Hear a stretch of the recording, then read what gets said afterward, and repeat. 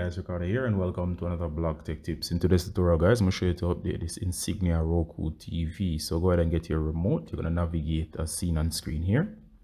And what you want to go to guys is go to the settings screen. Once you're on the settings, go over to the screen as seen here. Then you're going to go down, all the way down guys, and you can look for the update option, which should be under system.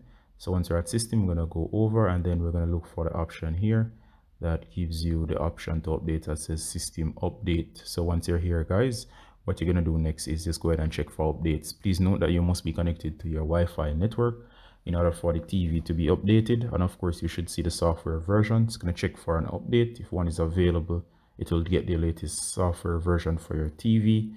Once it's done guys, it should update.